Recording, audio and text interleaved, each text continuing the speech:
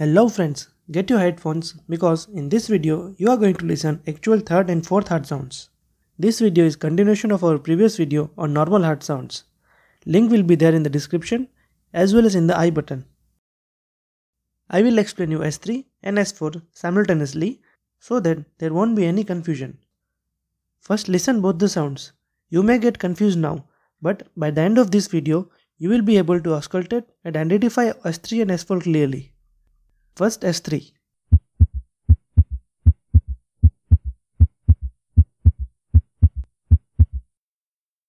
Now listen S4.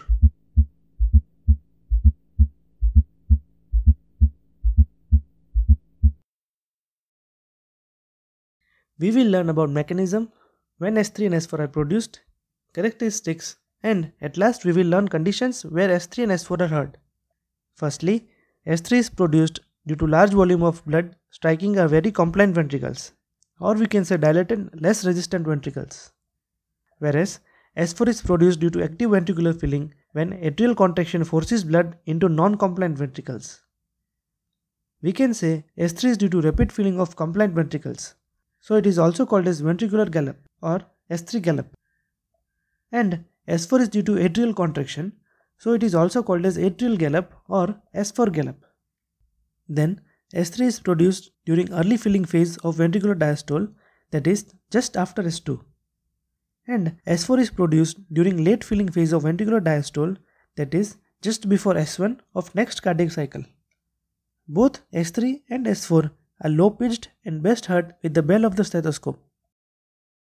Now before playing sounds, just have a look at the waveforms of S3 and S4, like we did in our previous video. First is waveform for understanding S3. This wave is S1, next is S2, and just after S2, that is in rapid filling phase of ventricular diastole, the third wave is for S3. Now with this waveform in your mind, listen S3 gallop.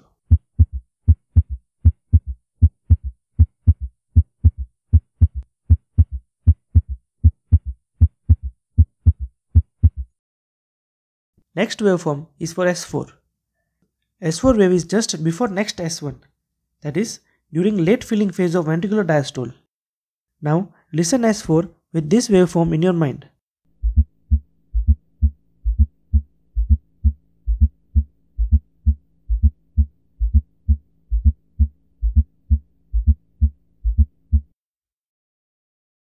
Before this video ends, just note down the conditions in which S3 and S4 gallops are heard.